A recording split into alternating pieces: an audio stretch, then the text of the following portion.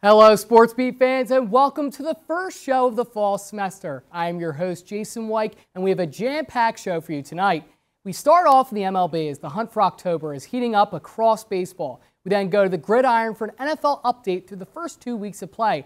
After that, we turn our attention to the Pride as we welcome in Nico Oberrauch of the Hofstra men's soccer team to discuss their successful season so far. And then we will debut a brand new segment for the semester and take a trip around campus to catch up with athletics. And as always, we wrap up by taking a look at the week ahead for the Pride. Don't go anywhere, Hofstra fans, because the Herbie Award-winning Sports Beat starts right now.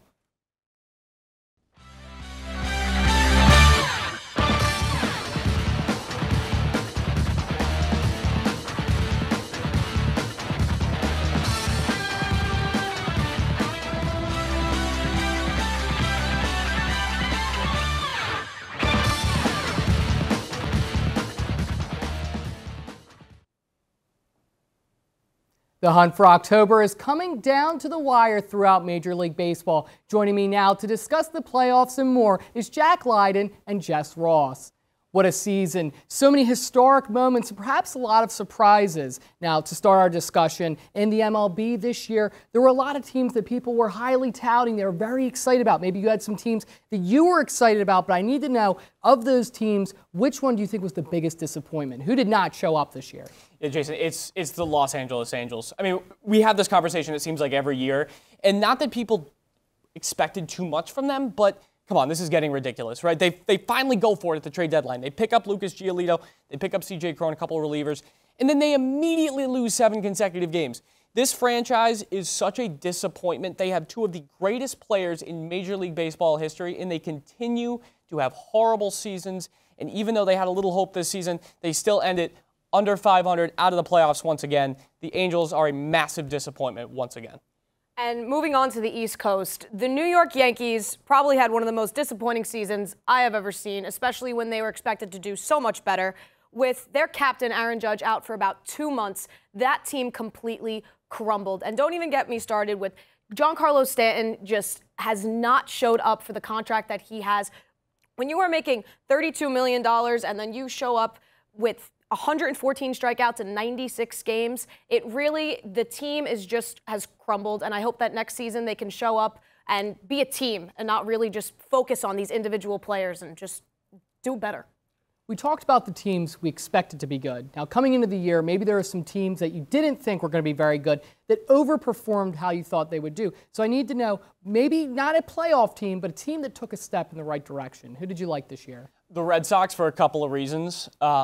Primarily because of the development of both Brayan Bello and Tristan Casas. Bello looks like an upper echelon starting rotation guy, perhaps even an ace for years to come. Tristan Casas has already locked down the first base position in the Red Sox franchise.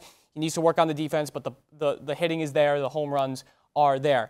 And secondly, they fired Chaim Bloom. They finally got rid of this guy that's been tormenting this franchise for a couple years now. Nobody likes finishing in last place like Chaim Bloom, and it's really a step in the right direction that he's gone. No, I'm going to keep this one short and sweet with a team that really hasn't been on a lot of people's watch, and I hope in the next couple seasons they can. The Washington Nationals, they do not have a great record this season, about 20 games under 500, but I think with the team that they have a lot of They have a lot of potential, and I'm hoping that next season we can really see a team that starts to grow a little stronger. So these were the teams that took the right steps to get better. Now we're going to talk about the players that took the right steps. And really, again, a season filled with so many Herculean performances, really some astonishing things, perhaps that we have never seen before. So I know that this is tough to try and narrow it down to just 2, but I need to know an MVP for the NL and an MVP for the AL. You could say both, Jack, as you start your response. Yeah, it's not tough in the American League at all. It's Shohei Ohtani. He's the best player in Major League Baseball. He might be one of the best players we've ever seen in the sport. You can't argue with a 3 ERA and 42 home runs. And this is just something we've never seen before. It's something we'll never see maybe out of him again a season like this. He is the runaway American League MVP. In the National League, it gets a little tougher, but I think Ronald Acuna has secured it to this point. 2 more home runs last night. He's got 1 shy of 40 now. He's going to steal 70 bases as well. That's never been done. Acuna's your NL MVP, and Ohtani takes it home in the AL. It would almost be foolish of me to not agree with Jack here. Ohtani is one of the best or the best baseball player we have ever seen. And I'm hoping that, obviously, with his injury now, next season he won't be able to be on the mound, but that won't stop him from being able to hit homer after homer. But going back to Acuna, with 39 home runs and an OPS over 1,000, he seriously is unstoppable, and we're going to see that playoff run from him. And I just think that it's a no-brainer to pick both MVPs. Now, I know you both want to talk about the World Series, and we will. But before talking about the World Series, I need to know the teams behind the smoke screen, the one that you're not talking about as much, it's under the radar. We're talking about the dark horse. Who are your dark horse teams? The teams that, if you saw them in the playoffs, you would not want to play. I got to know. I don't want to play the Seattle Mariners if I'm anyone right now. They 1 through 5, their pitching rotation is, I think, second to none in the American League, even better than Houston's. Speaking of Houston, they went down to Minute Maid Park and won 5 out of 6 games this season, something that not a lot of teams do in that place. They got swept last year, but they played Houston tremendously in the postseason. Perhaps the best matchup for Seattle in this postseason is Houston because of how much of a chip on their shoulder they have from last year and going into this year, the success they've had against them, especially on the road. Let's talk about the Baltimore Orioles, a team that not many people have talked about in the last years because there really hasn't been much to talk about. But, you know, yes, they are #1 in the AL East right now, but with that team is so strong, so young. And I feel a lot of people are kind of looking past them. They haven't been in the playoffs since 2016, and it's a fresh team. And I think with people like Mullins and Hayes, they just have a really good team to be able to make that run, and I think they can go all the way. Well, you talked about runs, talk about going all the way. I need to know, come November, who will be crowned the kings of the MLB? I'm sorry to be boring. I really am. But it's going to be Atlanta and Houston, and Atlanta is going to take it home in 7. Top to bottom, the Atlanta Braves have the best roster, lineup, pitching rotation. Their back of the bullpen's a little iffy, but especially their lineup, 1 through 9. There's no holes in that. There's no holes in that lineup. No holes barely in their roster in general. I think Houston gets out of a weak American League this year, but they are outlasted in 7 because Atlanta is going to get home field advantage. And I do love an underdog story, and I honestly would love to see the Baltimore Orioles take this World Series. It would come out of nowhere from literally left field. So I think, why not? The Orioles and the Braves World Series, Orioles in Game 7, because why not? That sounds like fun. Sounds like a lot of fun, and I can't wait for this World Series. That will do it for our MLB discussion. From a league that is winding down to one that is just starting up, the first 2 weeks of the NFL season have been filled with action. Here's Imani Washington with your NFL update. Hey Sports Beat fans, I'm Imani Washington, and this is your NFL update. The first 2 weeks of the season have been eventful, so let's get right into it. After losing star quarterback Aaron Rodgers to an Achilles injury less than 5 minutes into the regular season, the New York Jets turned to third-year QB Zach Wilson to lead the huddle against their division rivals, the Buffalo Bills. Although it was rookie Xavier Gipson who stole the show in Week 1 with an electrifying walk-off punt return for a touchdown to secure the win for Kane Green. Week 2 was not so kind for the Jets as Zach Wilson threw for 3 interceptions against the Dallas Cowboys en route to a 30-10 Jets loss. From Gang Green to Big Blue, the New York Giants stumbled out of the gate against the Dallas Cowboys, dropping their season opener in primetime 40-0 against their bitter division rivals. Week 2 looked to be playing out a similar way as the Giants entered halftime facing a 20-0 deficit against the Arizona Cardinals. However, Daniel Jones and crew were able to mount the largest comeback in team history since 1949, overcoming a 28-7 deficit in the third quarter to come away with a 31-28 win and 1-1 record. Staying in the NFC East, the Dallas Cowboys, Philadelphia Eagles, and Washington Commanders have put the league on notice as all 3 teams have gotten off to a 2-0 start to the young season. Dak Prescott and the Cowboys put on the most dominant display so far, scoring 70 total points through the first 2 weeks while only allowing 10. Throughout the rest of the league, the Atlanta Falcons, Tampa Bay Buccaneers, New Orleans Saints, San Francisco 49ers, Baltimore Ravens, and Miami Dolphins have all gotten off to hot starts, going 2-0 to start their 2023 campaign. With your NFL update, I'm Imani Washington, and Sports Beat will be right back with more after this.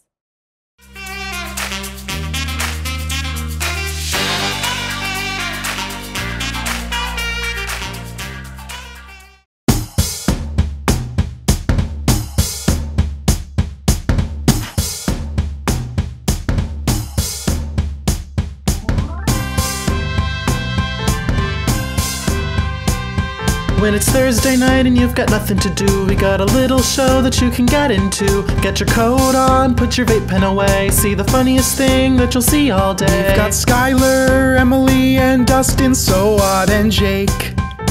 Look out for Jade and Richie's Thursday news break.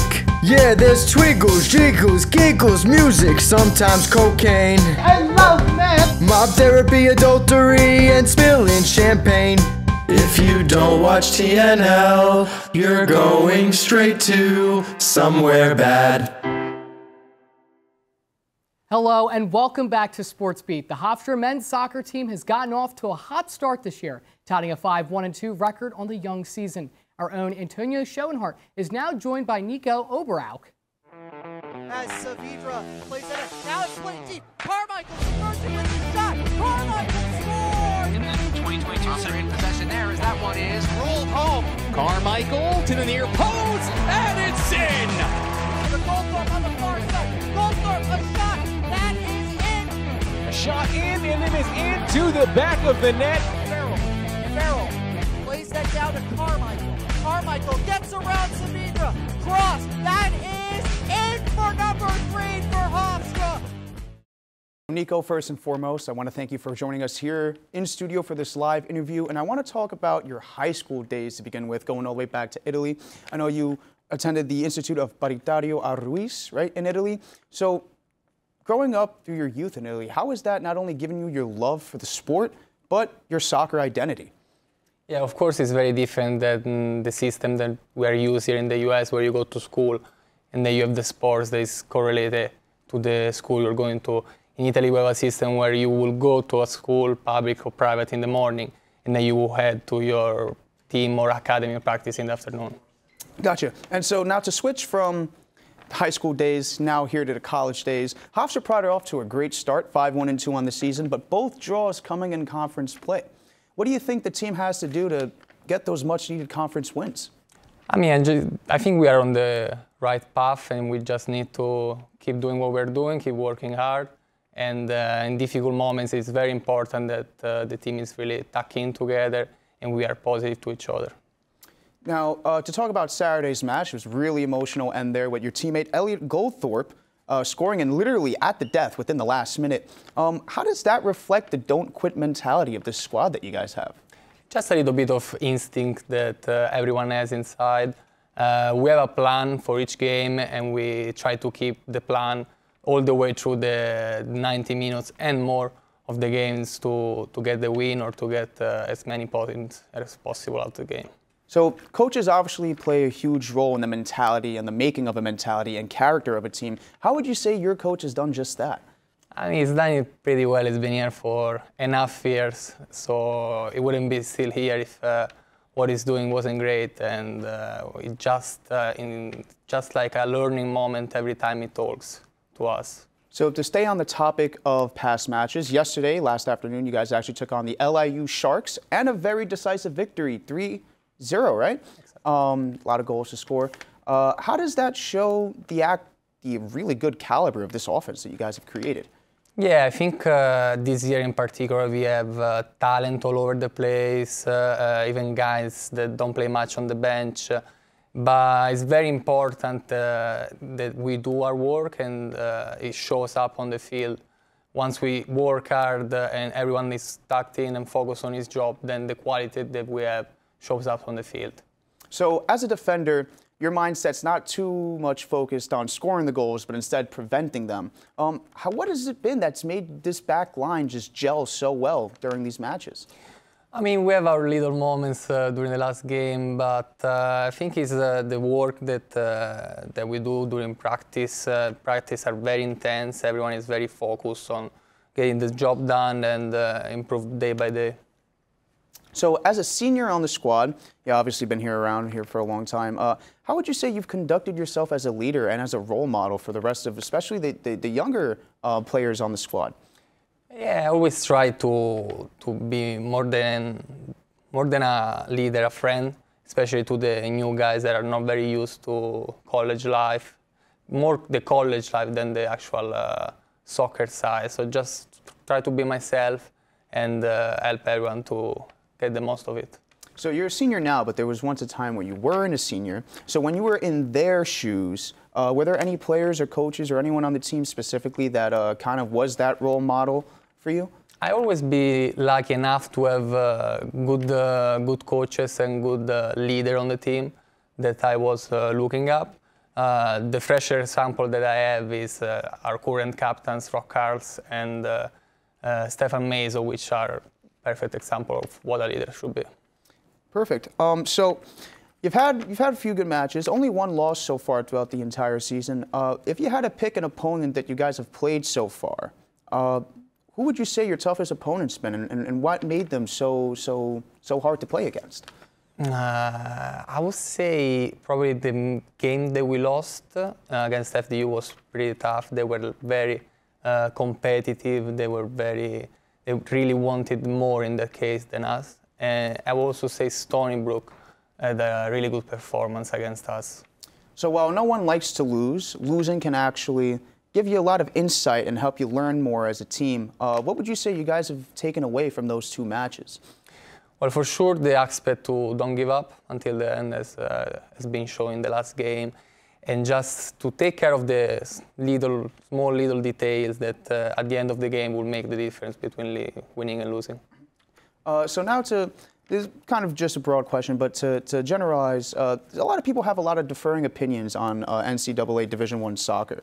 What would you have to say to those people who think that playing Division I soccer at the college level is a walk in the park?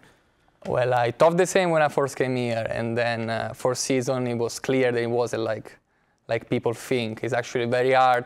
You play a lot of games in a row, and a lot of players now are coming from Europe, which is good because it increases the level and the quality of the players. So it's a very competitive tournament, I would say. So how would you say exactly, how surprised would your Italian friends and family back in Italy be if they saw and they came over here to the United States and saw the caliber of play that you guys are playing on a weekly basis? Yeah, as I said, at the beginning it was very more like in Europe is better or stuff like that. But then once you see it with your eyes, you realize that it's not like that. Well, Nico, I want to thank you again for joining us here in studio for this interview. And don't go anywhere because after this short break, Sports Beat's going to be right back.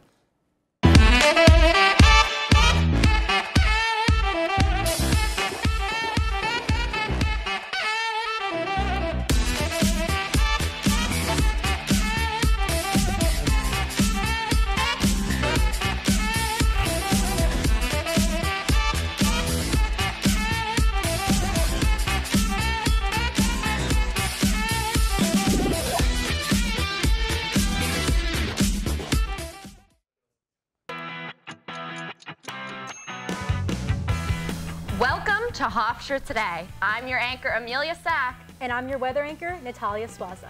We are honored to be Hofstra University's source of local and national news on campus. We are here to deliver the latest updates in weather, sports, entertainment, national news, and what's going on at and around Hofstra today. Be sure to check us out on Select Wednesdays on the Lawrence Herbert School of Communication YouTube channel at 1:30 p.m. Welcome, folks, to our brand new segment called the Hofstra Pride Top 5. This is our top 5 plays throughout Hofstra athletics. Without further ado, let's jump right in. Number 5, volleyball.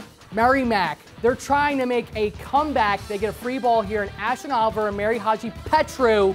It's too easy. You can't stop that. Hofstra Pride out big here. They're able to take it 3-0. And I just need you to see this player. Perfect positioning by Oliver and Haji Petru with the easy tap there to go past the line. Hofstra Pride volleyball, we'll be talking about them real soon. Field hockey, towards the end of their game versus Wagner, they got a penalty corner. Bonell, Richardson, McNally. Look at that laser beam. That's a play so nice, we gotta watch it twice. Now I want you to just see how good this tic-tac-toe, this set right there by Richardson, and then McNally just absolutely destroys that ball back of the net. Hofstra Pride take it 2-0, beat Wagner. Again, just a great sequence there. Unselfish play by the Pride. We go now back to volleyball. Usually it's 25 points in a set. This one, it's up to 34. You got to win it by 2. Elon just trying to stay alive. Kuko up into the sky to Alves, and then Braga forces the violation, and Elon gives up the point. Look how pumped up these ladies are. Let's get another look at this one in slow-mo to see Kuko puts that ball so high in the sky. Alves and then Braga just slamming that ball down, and the crease violation. This Hofstra Pride volleyball team you're going to want to look out for. Only one loss on the year. They are something special. Another team that is fantastic, women's soccer, 5 straight wins. Matilda Braithwaite, she's coming in. Whoop, past the defender, goalie sprawling out. Now Davies gets the ball, she's trying to look, she can't, so Victoria Frank does. She gets the goal, the London, England native. Look at her bang the drums there in celebration. This team is fired up, and we're gonna take a look in slow-mo again. Woo, right past the defender. Goalie's just trying to stop it. The defense now in desperation mode, and Victoria Frank sitting there waiting, sniffs out the goal. Bum, bum, bum, bum. That's enough to give the Hofstra Pride the 1-0 victory versus St. Joe's. And now we have to take a look at another very exciting team, Hofstra men's soccer, Elliot Goldthorpe. Let's see the golden boy with the goal. This was his second of the day, tied it up versus Campbell, less than a minute remaining, and he wins here with speed. Teddy Baker feeding him perfectly. Look, the goalie's nowhere to be found. That's how fast this guy is. He was the CAA Offensive Player of the Week, 3 goals and an assist. And best part about that, it was your number 24 nationally ranked Hofstra Pride, and that is our Pride Top 5. Now, another team that I just brought up was the Hofstra Volleyball team, and they're off to a red-hot start. Our very own Jake Epstein took a trip to their match this past weekend and all around campus to catch up with the Pride faithful and get their thoughts on the hot start. What's up, Sports Beat fans? I'm Jake Epstein, back on the street. Hofstra Athletics are off to a hot start. Hofstra Volleyball specifically, they're doing their best that they've ever done since 1988. We're back on campus, ready to talk to the best fans in the world here on the campuses of Hofstra University.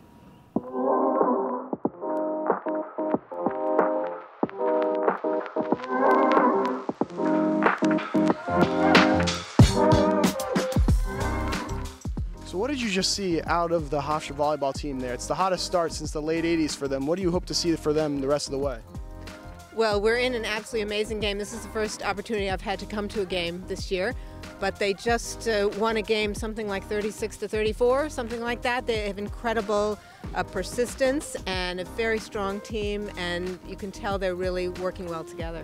There's a buzz on campus today because the Hofstra women's volleyball team is taking on Elon in what is set to be an exciting game. Let's go see how some of our fans here in the Student Center stack up against some of our athletes. Now, Kai, the Hofstra women's volleyball team is off to a hot start. What do you know about volleyball? You hit the ball over the net. Good. Okay, so we're off to a good start. So now I'm going to introduce a brand new segment to Sports Beat, Unispan Volleyball. Could you show us how to hit a volleyball? Like if I like, you know, show you that right there. Can you hit it up? Yeah. I want you to do your best, hit the ball up the Unispan. Go, Kai, go. Yeah.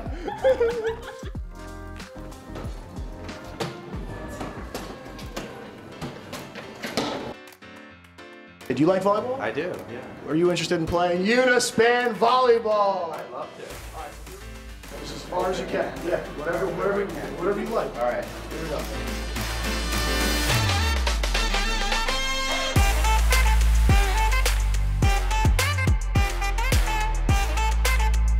Trevor, could you tell me, what do you love about Hofstra sports? Well, there's always so much energy in the crowd, you know, there's so much life and liveliness that you really just feel it when you go there, you know. That's what I love about Hofstra sports.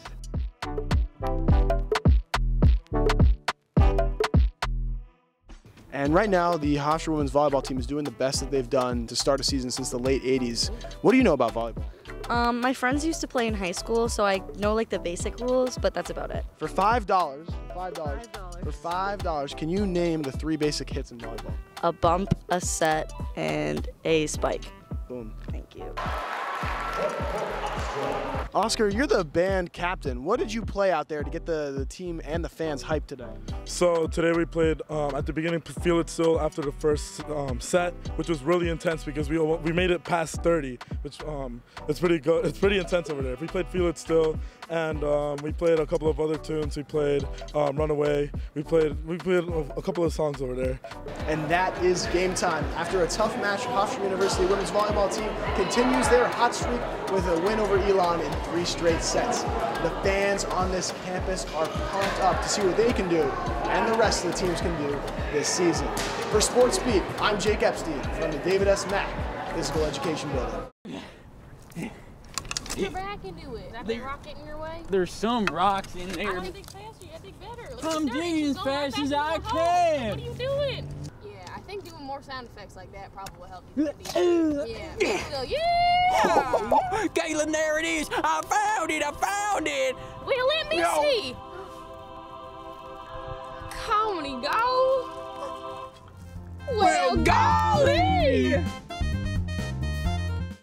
Hey guys, it's me, Isabella Gomez, filling in for Smokey Bear because he's got more to say than just... Only you can prevent wildfires. Like, if you're outside enjoying a barbecue, don't let a hamburger distract you from fire safety. Make sure you aren't dumping your hot coals or ashes onto the ground because that could start a wildfire. So take wildfire prevention seriously and let's save the world one day at a time. Juntos con Smokey Bear, podemos hacerlo. Go to smokeybear.com to learn more about wildfire prevention. Hey Sports Beat fans, I'm Amelia Bashy and welcome to this edition of the Pride Weekly Update. The semester may be starting, but the Pride is already making their presence known, so let's get right into it. Women's soccer looks to extend their win streak to 6 on the road as they head down south for 2 matches this week. Tomorrow night, they take on the struggling Charleston Cougars. Victoria Frank has set the tone for the Pride with 8 points during Hofstra's 5-match win streak.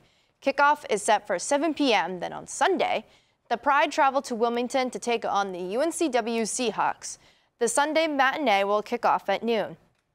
On Friday, field hockey hosts Long Island University as Hofstra looks to bounce back from a heartbreaking 1-0 loss to the ranked Delaware Blue Hens. Game time against the Sharks is set for 3 p.m. The women's tennis team takes a trip to West Point this weekend as they compete in the Army West Point Invitational. Matches are scheduled all day, Friday through Sunday. Also this weekend, the Red Hot volleyball team will look to continue their historic start to the season as they travel up to Boston to take on the Northeastern Huskies for 2 matches. Hofstra is currently tied for the most wins in the nation with an impressive 12-1 record. They put their match win streak on the line at 2 p.m. Saturday and Sunday. Back in Hempstead, the men's soccer team will battle in a rematch of last year's CAA quarterfinals as the Pride look to once again vanquish William & Mary. 2022 CAA Player of the Year Ryan Carmichael has recorded a point in every match, but won this year to lead Hofstra to a 5-1-2 record so far. For more information on schedules, live streams, and more, visit gohofstra.com. And that will do it for us tonight on Sports Beat. But before we wrap up, there are many thanks to go around. A special thank you to Nico Oberrauch, the Hofstra men's soccer team, for joining us in studio. Jake Epstein brought you through Hofstra's campus and around the world of Hofstra volleyball. Imani Washington and Amelia Bashy brought you your sports updates. And Jess Ross and Jack Lydon previewed the upcoming MLB playoffs. I'm your host, Jason Weick. Thank you so much for spending your night with us. And remember to always roar with pride.